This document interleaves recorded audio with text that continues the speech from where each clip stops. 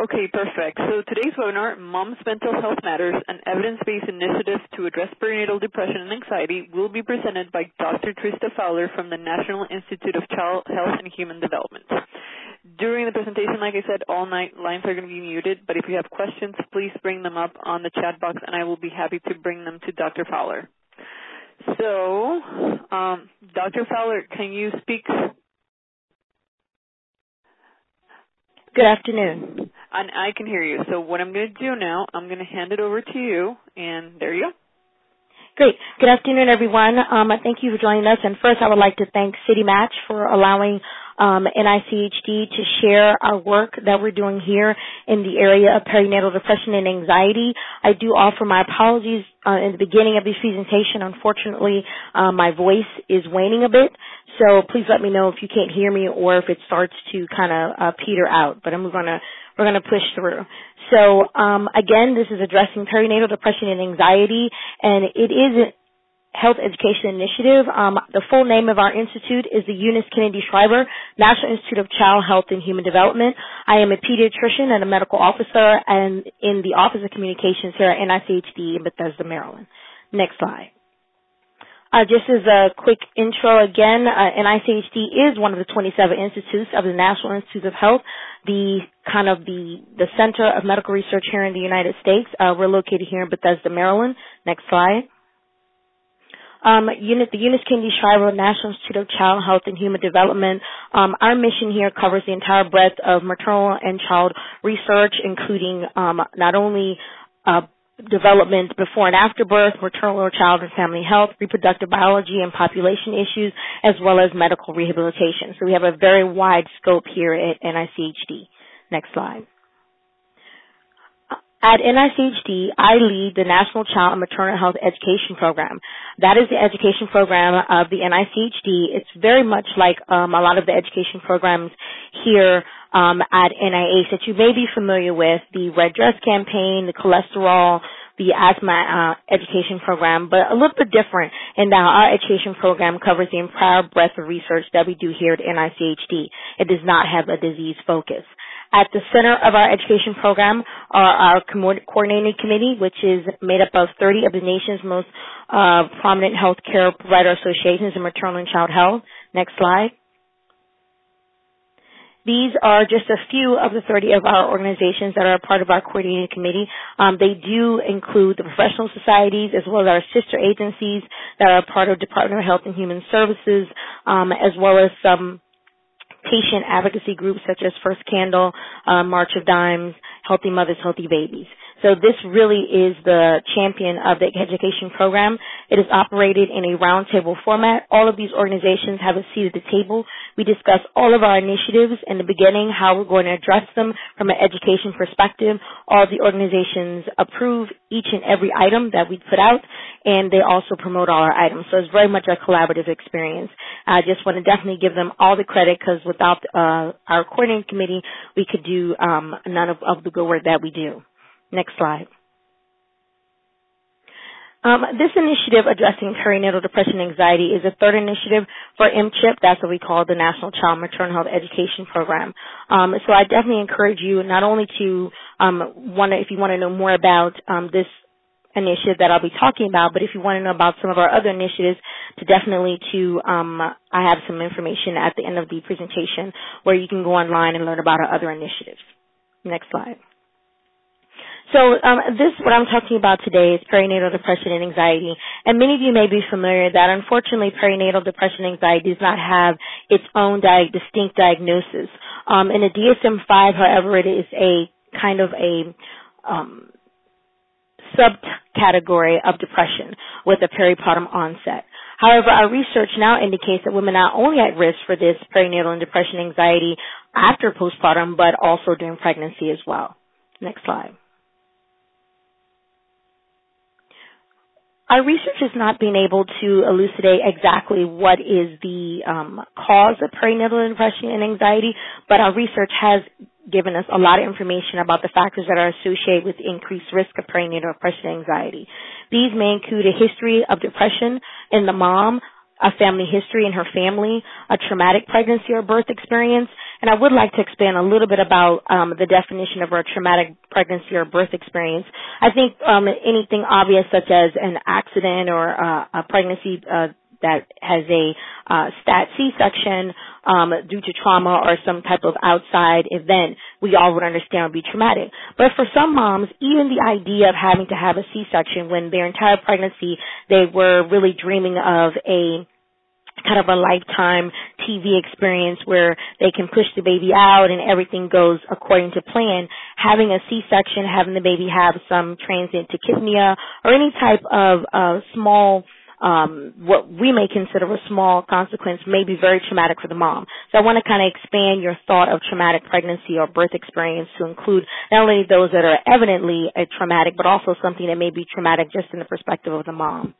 Poor partner relationship quality, multiple births, lower socioeconomic status, which goes along with lower levels of social support, unintended pregnancies, and again, I'd like to use that term very widely because here in the United States, most of you are familiar with most of the pregnancies are unintended, so that's a very wide category. Teen pregnancy. Teen pregnancy is a particularly interesting affected subgroup of women that suffer from this. A lot of times these women go undiagnosed because, as you can imagine, teen pregnancy by itself comes with an extreme amount of stress.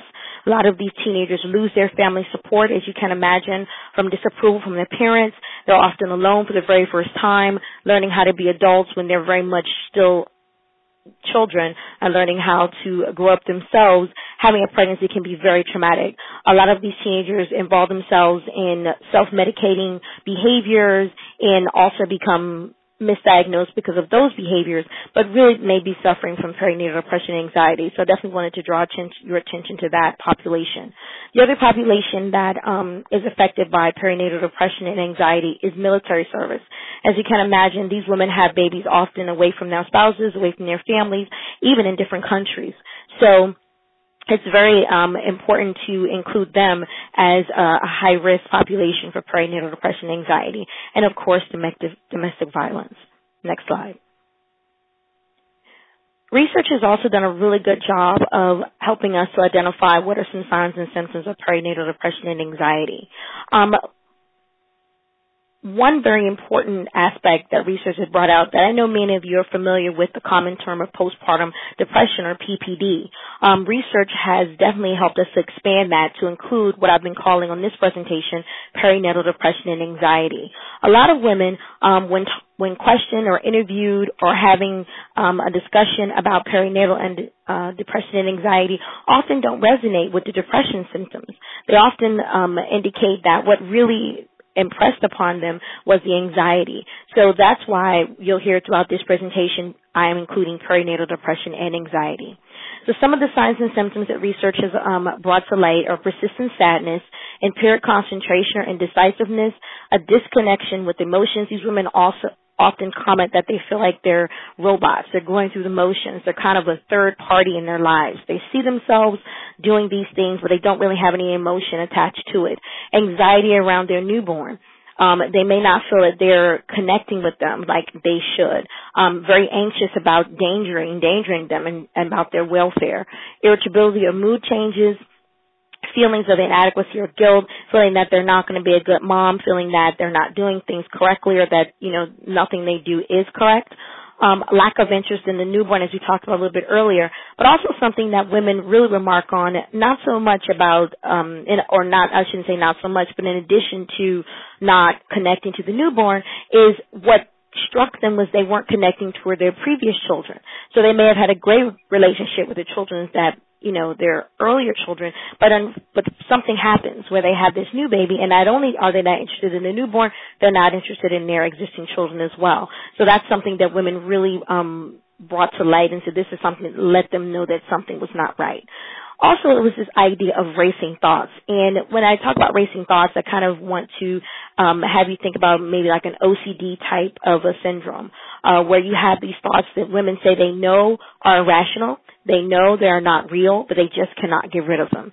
For example, we talked to a woman in our focus group, and I'll talk about this a little bit later, but just to give an example, she was in the second floor of her home, and it had a banister, which would lead down to her steps, and she said, she'd been in the house for 10 years before having the baby, but she just had this overwhelming feeling after she had the baby that she was going to fall off the steps, and that she was just going to trip over the banister, and her and the baby were just going to fall.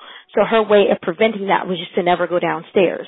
And although she knew that was very irrational, and she'd been in the home for 10 years, and she knew it was very structurally sound, and that the idea of her falling over would be a very rare occurrence, unfortunately she couldn't get rid of this fear that she was going to fall over the banister. So that's just an example of these racing thoughts. And again, women know that they are not real or based in reality, but they just can't get rid of them. Next slide. We also have a very good idea of some of the adverse effects of perinatal depression and anxiety, some which you may be very familiar with. Prenatally, this may lead to poor nutrition. You may not keep up with your prenatal care. Unfortunately, there is a risk of suicide and harmful health behaviors, and a lot of these behaviors often are self-medicating. I talked about that a little bit earlier, and unfortunately, these women do go undiagnosed because of these harmful health behaviors. They may come to light as drug users or alcohol users or some other substance. And unfortunately, perinatal depression and anxiety diagnosis may have been lingering in the background. For postpartum adverse effects, as you can imagine, a disruption in the maternal and infant interaction is associated. There are some studies where following the children of women who have suffered from perinatal depression and anxiety, they've exhibited some cognitive and language developmental delays, as well as low social engagement, stress, and fear reactivity. If you can think about it, and I think all of you would agree on the line, that those days and months with an infant are very important, because the way they relate to you is their first kind of window into they relate to the world, and how they receive emotion, and how they receive care, and how they receive other people. So if that is altered by a mom suffering from perinatal depression and anxiety, you can understand how possibly as the child grows up may have some problems with social engagement, some stress, and some fear reactivity. Next slide. All of the specialties that are affected by perinatal depression and anxiety, obstetricians and gynecologists, our pediatricians, nurses, and mental health professionals, I think we all agree that screening is very important. There, as you can see on the slide, in various increments, but all of us agree 100% that screening is very important. The problem with perinatal depression and anxiety is getting a woman in for screening. As you all may be aware, a lot of women don't necessarily go for their 6-week postpartum visit, and that's a lot of the times when this screening would occur in your obstetrician gynecologist's office. For pediatricians, as you can imagine, the patient is not actually the mother. The patient is the baby. So getting pediatricians to include screening within a very large list of things that we have to do when we see a newborn or a well child visit can be a challenge. Also, parents tend to not be as forthright with pediatricians because they have a fear of their children being taken away from them or child protective services being involved. So that's a barrier there. The nurses are very involved in this as well. Mental health professionals overwhelmingly agree that these women need to be screened and would love to come in and treat them. Unfortunately, because of the overall stigma of mental health in this country, and then on top of that, I think the fear of a new mom believing that she's not doing it right or not connecting with her mom definitely prevents mothers from going into to see mental health professionals, even if they are referred. Also, there's a fear of the breastfeeding issue. A lot of people think immediately when they talk about mental health that they're going to prescribe me a medication or going to put me on a drug, and that will maybe affect my baby in breastfeeding. And they're not aware that there are a host of other treatments for perinatal depression and anxiety, including cognitive, behavioral, and those kinds of things. But because what they may think of popularly is medication, they shy away from coming to mental health professionals. But I think we're all in agreement that screening is very important. And one of the major aims of this initiative is to get women into screening and to make them aware of perinatal depression and anxiety. Next slide. The Edinburgh Postnatal Depression Scale is the gold standard. This is the long form. You may be familiar with other shortened versions. I believe there's even a one-question form of this, but this is the gold standard. It's used in different forms by the other specialties that we just went over in the last slide, but this is definitely the gold standard. Next slide. I wanted to go over a little bit about our material developmental process for our Mom's Mental Health Matters initiative. This initiative was a little different than some of the other initiatives that we addressed. One, because here at NICHD, we do take care of and have a lot of research on maternal and child health, but mental health is not necessarily seated in this institute. So we wanted to be sure to involve our sister institute, the National Institute of Mental Health, as well as other organizations and patient advocacy groups in this initiative because, and my apologies, very weird occurrence, the electricity just went out in my office. So if you'll give me 1 second, hopefully I'm going to log back on. And there we go. It's back up. I apologize. So again, we wanted to involve these organizations very early in the development of this initiative because we wanted to make sure that anything that we put out about perinatal depression and anxiety was not duplicative and that resonated with these women. And we already knew that it was going to be a very sensitive topic. We had discussion groups. We worked in conjunction with Postpartum Progress. They are the leaders of the Warrior Mom Conference. We had discussion group sessions at those conferences asking women about how they felt about perinatal depression and anxiety. For those of you who are not familiar with Postpartum Progress, it is a very large platform, patient advocacy on perinatal depression and anxiety. Most of the women have been diagnosed and are survivors, and they work together in an online group to support other women. So they come together once a year in a Warrior Mom Conference. So we thought it was a great occasion to talk to women who have been diagnosed with perinatal depression and anxiety to get them to talk about what we wanted to do and what's needed in their environment. We also work with Postpartum Support International. They are also a very large group of patient advocacy group on perinatal depression and anxiety. They helped us tremendously, both groups, in developing my materials, making sure that we, again, had things that resonated and things that were needed in the field. Next slide. Mom's Mental Health Matters, when we wanted to, again, talk about what the focus would be, I think it was an educational initiative, obviously, because that came out of our education program. We wanted to expand the understanding of postpartum depression to reflect the current research, not only here at NICHD, but throughout the field. We wanted to raise awareness among pregnant and postpartum mothers and their families about the symptoms of perinatal depression and anxiety and connect them to resource.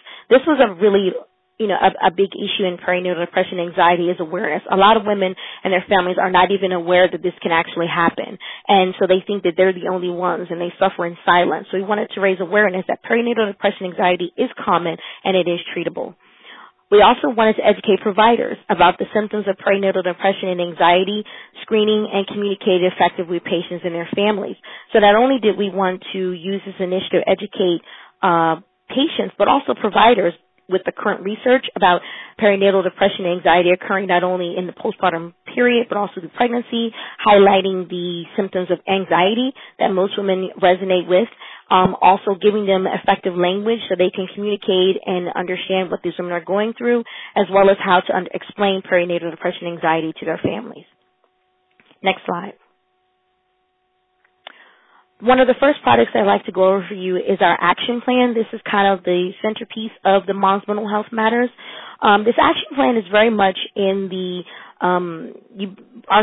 some of you may be familiar with the asthma action plan. I'm a pediatrician, so this is kind of where I live and are very familiar with that. It's a way in which we explain to families who have asthma when their children are going to need our, regular medication, where they're kind of in a danger area, which is the yellow zone, and when they're in a red area where you need to seek help immediately, go to the emergency room or give us a call.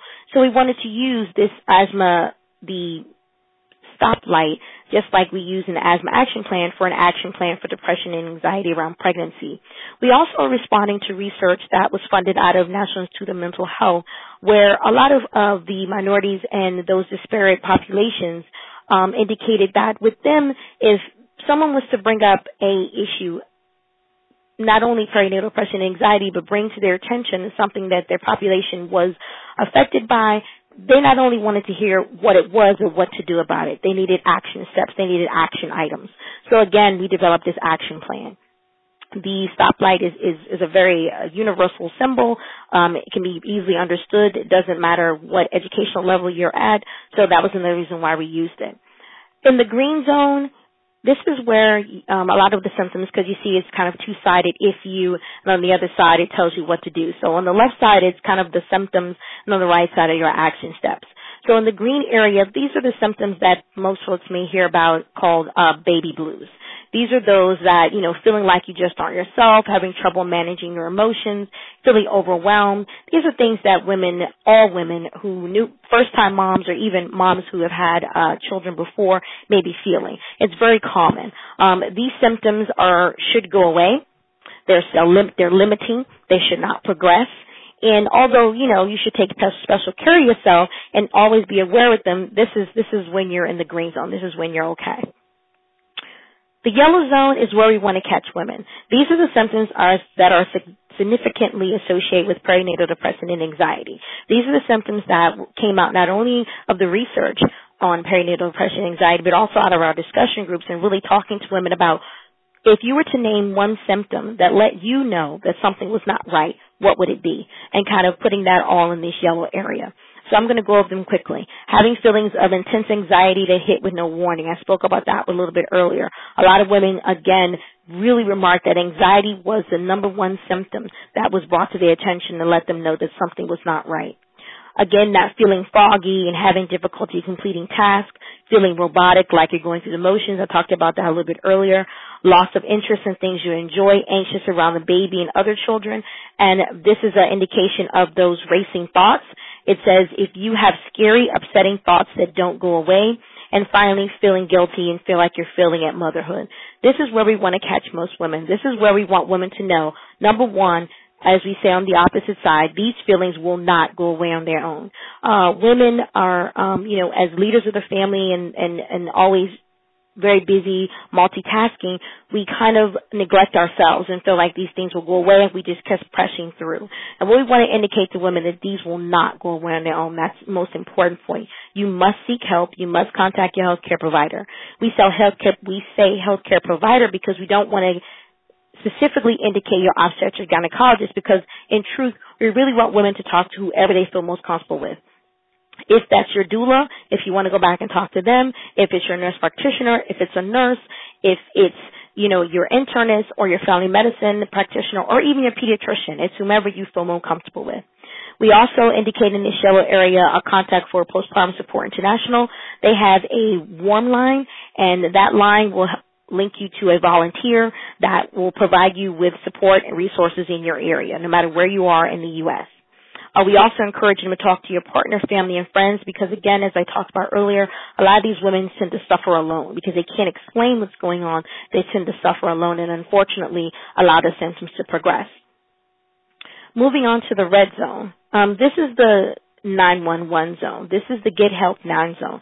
This is a zone that frequently we hear about stories in the press and have been in the news recently. These are women that may be progressing to something called postpartum psychosis. So they may be going beyond a diagnosis of postpartum depression and anxiety and moving into postpartum psychosis. So we want them to understand, as well as their family members, if they're also looking at this action plan, that this is a immediate issue.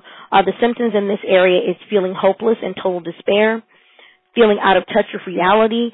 These women begin to see and hear things that other people don't. They begin to hallucinate, so this becomes a psychosis, begins to emerge, and obviously feelings that you may hurt yourself or your baby. On the right side, again, we indicate this is a 911 immediate issue. We indicate the National Suicide Prevention Lifeline. We also have the Substance Abuse and Mental Health Services, or SAMHSA's National Helpline as well, because those are all hotlines that you can call someone immediately in English and Spanish and get help. So just as a review, this is kind of our cornerstone. This is where we want a lot of the education to occur for those who will be talking about perinatal depression and anxiety, be a provider, a nurse, the prenatal classes, etc. This is kind of your one-stop shop. If you had to think of one product that you would go for, it would be our action plan. All of our products have what you see circled in yellow here are call to action. These are our buttons that if what would catch your eye if you're looking at this product, and a lot of these came directly out of our discussion group conversation with women. One thing they said that try to find a way to normalize depression and anxiety so that we don't feel like we're the only ones. So on the action plan, it says depression and anxiety happen, getting help matters. We want to illuminate that this can happen. You're not abnormal. You're not the only one. But the most important thing is that getting help. So again, encouraging them to get help. Next slide. Another thing that came out of the discussion group conversations, over and over and over, women said, if I just had something that I could give to a partner, give to a spouse, give to a family member to help them understand what I was going through. I didn't know what to call it, so I didn't know how to explain it. So we also wanted to utilize the idea that partners may be that first person to recognize when a new mom is experiencing postpartum or perinatal depression anxiety symptoms. So we wanted to arm them with the information and education if they are seeing these symptoms of what to do. We also wanted to create a product that created acceptance and support to let them know that this is not abnormal. They're not the only ones. This is a very real symptom, and it can be treated, and there is recovery. Next slide. So what we created are what we call our conversation starters. This is something that, as a healthcare provider, you could present along with the action plan, the action plan to the family support, the partner, or the spouse that comes in with the mom. It says, talk about depression and anxiety during pregnancy and after birth, ways you can help. So it indicates what they should listen for, keep it open, the line of communication, things that you hear. I know everyone is focused on the baby. You tell them, but I want to hear about you. I notice you're having trouble sleeping, and when the baby sleeps, you want to offer support, let her know she's not alone and you're there to help. In some ways to do that, and then we wanted to offer help. We also wanted to supply the same numbers that are on the action plan on the conversation starter as well, so that your support system and your family and spouses also have the same information that may be indicated on the action plan. On the other side of this conversation card is during pregnancy and after birth, learn the signs of depression. So this becomes a little bit more of the education where we indicate what things are troubling and what you should be aware of. Does she seem to get extremely anxious, sad, or angry without warning? Do you notice she has trouble sleeping? So again, ways in which to make partners, spouses, family support aware. At the yellow arrow, you see indicated that call out, depression, and anxiety happens, getting help matters. Next slide. We also have developed some posters, again, out of our discussion groups, and we wanted these posters to resonate. This poster is, you're almost prepared for anything, but are you prepared for the possibility of depression and anxiety? Again, this is the effort to normalize perinatal and depression and anxiety, because just like dirty diapers, as indicated at the top of the poster, dozens of laundry and feedings in the middle of the night that in the what to expect, what you're expecting, this is something that all moms know that they're going to go through. Perinatal depression and anxiety is right along with that. Also, as indicated by the arrow, you see our icons indicating some of the symptoms that were on the action plan to let those who are reading the poster understand are symptoms of perinatal depression and anxiety, intense worry or anger, extreme mood swings as indicated by the roller coaster. We use icons because we've had research has shown that people resonate a little bit better with the remembering symptoms and remembering things when they have icons to kind of associate them with. And then you see circled in that bright yellow our call to action on this poster, which is reach out, get help, you matter. Again, this is letting moms understand to getting help is most important and that you matter, because as a new mom, again, you may think that your baby is the focus, which, as a mother, that is, very much in present. Our children are our focus. But if we aren't well and if we don't take care of ourselves well, then we won't be able to care for our children. So indicating that you matter as well. You also see underneath the poster, again, our number for where you can find help with a mental health provider in your area. Next slide. Our second poster is something that the women in our discussion rooms also brought out. What if the happiest time in your life doesn't feel so happy?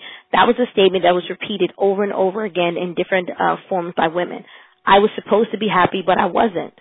I didn't know it was wrong. This was supposed to be the best time of my life, but it just wasn't.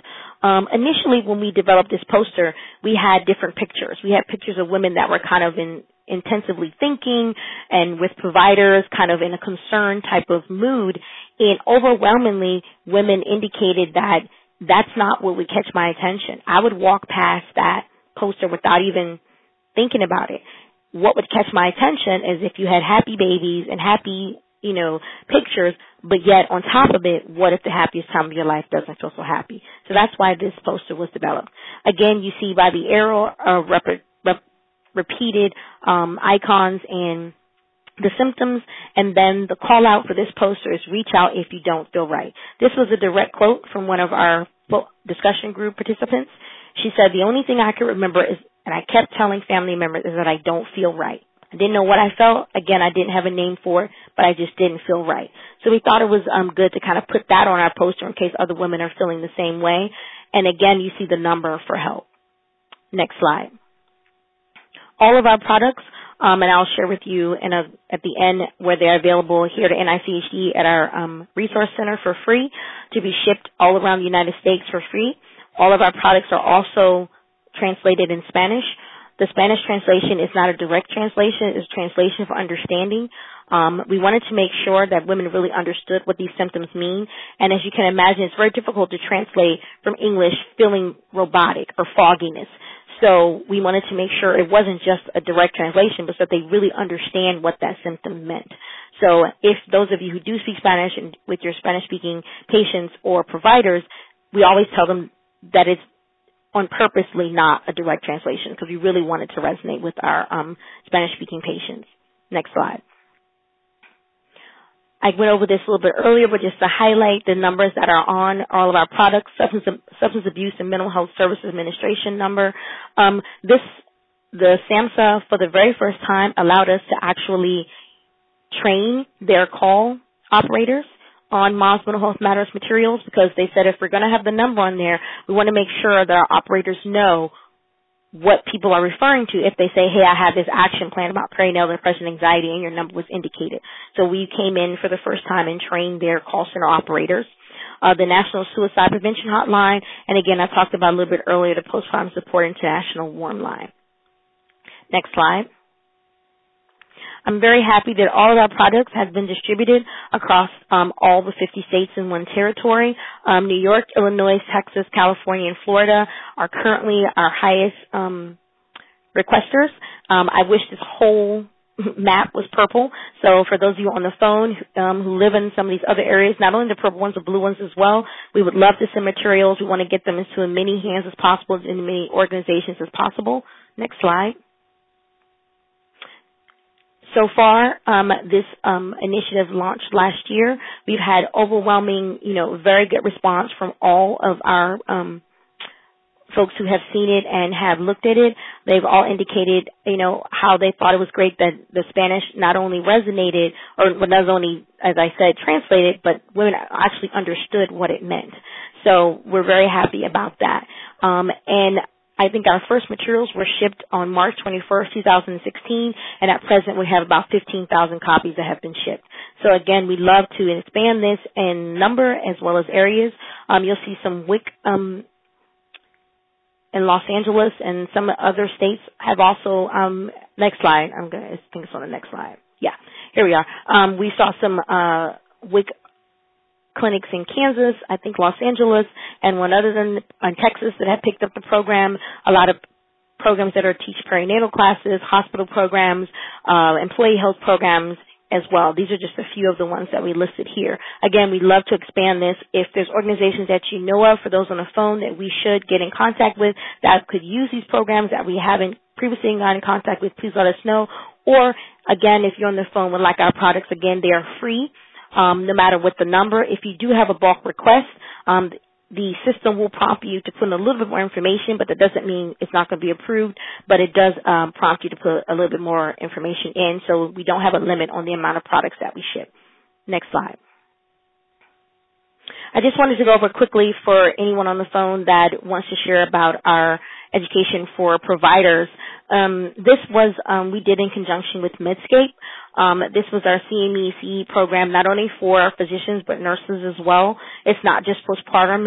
It's not just postpartum. It's not just depression. Again, we did that in conjunction with Medscape. They helped us to promote it and helped us to get providers in and to participate in it. Unfortunately, I don't believe it was only accredited through August 10th. Next slide. So unfortunately, it's not available for accreditation. But It is going to be housed on our website, meaning the NICHD website. It's going to be housed there. So if you just want to review it or you want to direct people to review it, they can. The target audience would be primary care providers, obstetricians and gynecologists, nurse practitioners, nurses, and pediatricians. Again, the goal is to educate them about perinatal depression and anxiety. Next slide. We've had about 25,000 learners who have come across the CME/CE. We've awarded over 12,000 certificates. Again, our nurses overwhelmingly have loved this program and has really taken it on and have spread the news about it quite adequately. We have 18,000 nurses take this CME/CE, 5,800 approximately physicians, and then 1,300 other healthcare providers. Next slide. Here's our website. If you want to learn more about Mom's Maternal Health Matters as well as the other initiatives that have come out of MCHIP, this is our website. This website here will take you directly to Mom's Mental Health Matters, but if you click around a bit, our other initiatives will be there as well. To order materials also is at that website. You can also call or email our bulk orders to that email. That's our Information Resource Center. Again, they will prompt you for a little bit of information, but don't let that discourage you. It's just so that we have it in our system, but they will be approved, and again, they are shipped for free FedEx around the country. Next slide. That's all I have for you today, and I'll be open for questions. Thank you so much. So I have a question. Are copies of these posters available for download online? Yes. At that, if you go back one slide. Or the website. Yep, there we go. At that website, everything is a PDF on the website as well, so you can download them and print them out yourself. Or, again, you can order the bulk copies or just copies from the Information Resource Center. Okay. I'm going to go ahead and unmute the lines.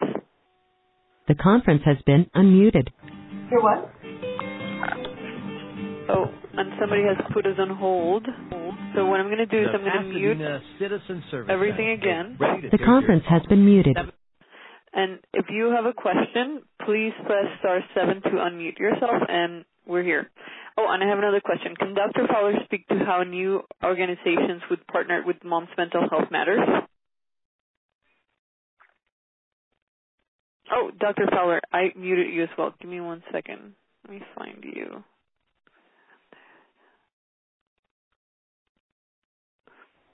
Okay, Dr. Fowler, you should be. Yes. Okay. Hi. Yes, definitely. We're always interested in learning who we can partner with, new organizations. I don't believe that my email, it may be on that first slide. If not, I apologize for neglecting to put that on there. But no, it's not. I apologize. It's Fowler, FOWLERLT @mail.nih.gov. Again, FOWLERLT @mail.nih.gov. Again, if you have other organizations that would love to partner with us, we'd love to hear from you, and we'd love to collaborate. Okay. I have a comment. Oh, hi. Go ahead. Hi. This is Marsha Greaves. I'm with Community of Hope. I oversee their maternal and child health programs. I had an opportunity to go to the PSI conference in Philly, and they unveiled that they added another arm to PSI that focuses on women of color. So the Perinatal Mental Health Alliance for Women of Color.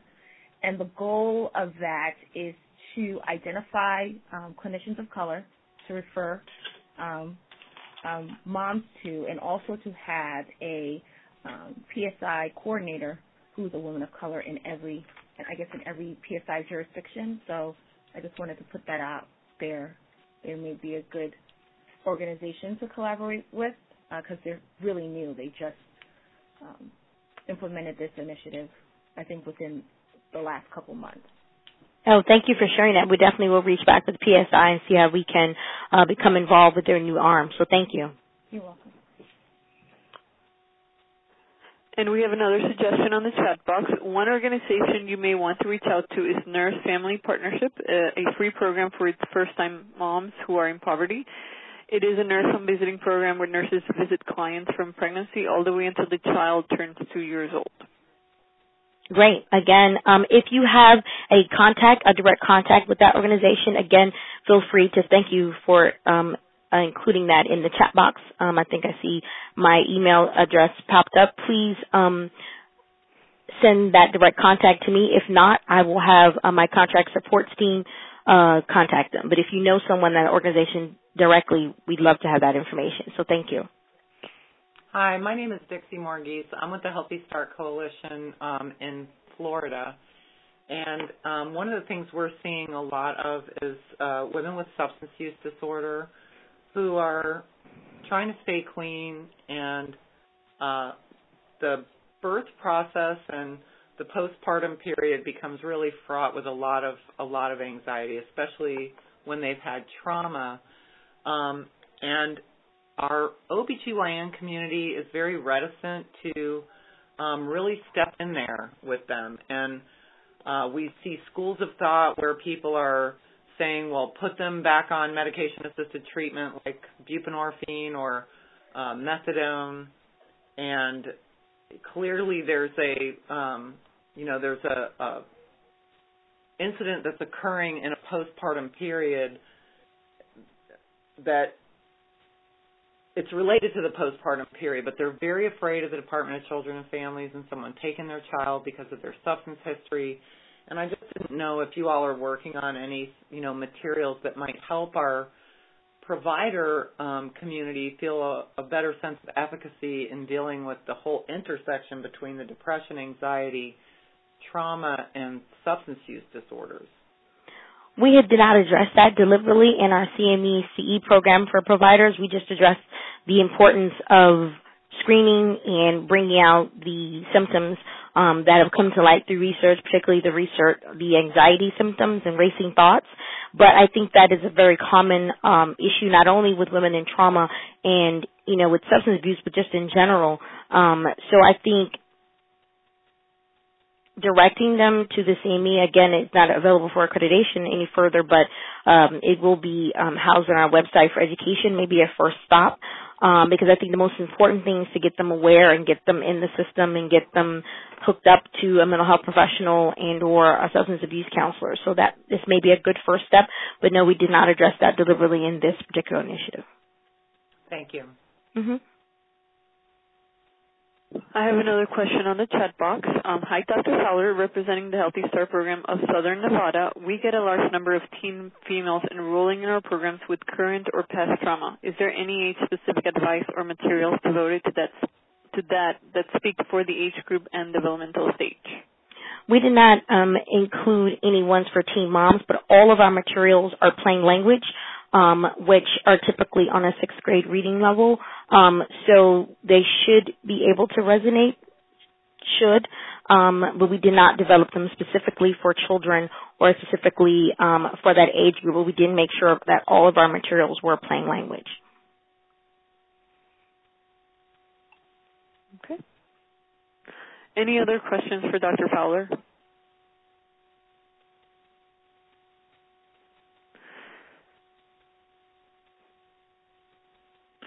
Well, we have your email, and if there's anything else, feel free to reach out. We will be releasing just the audio part of this. Dr. Fowler, did you want to see if we can release the slides at some point? At some point, yes. We just have to run them through our clearance in 508. Okay, so there's that. Dr. Fowler, I just want to say, this is Dixie Morgese again. Somebody should just say thank you so much. This is so needed. It's so underreported. And it's so underaddressed, at least in our state and in our community. So thank you so much for all this hard work. Oh, no, thank you, and I totally agree with you. That's why we're in debt to you, CityMatch, for allowing us to use this platform again to educate those, because I think this is an issue that's not owned by one specialty specifically. So it's all of us working together, OB, peds, mental health, family medicine, together to draw attention to it and to get women into treatment. So thank you again. Thank you. All right. Thank you, Dr. Fowler, and thank you, everyone, for coming. Have a great rest of the week. Thank you. All right. Thank you. All right. Thank you. All right.